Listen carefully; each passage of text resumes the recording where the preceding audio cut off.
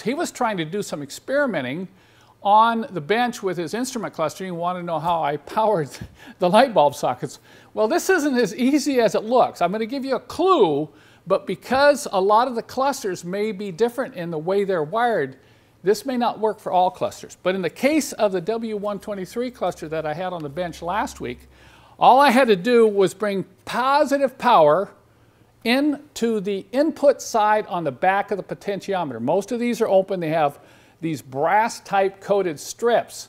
So I just ran a sheet metal screw into the hole there that allowed me to connect the positive lead from my booster to that. And then I found the ground point. Usually on the cluster you can find a ground point. It's located right here on the W123.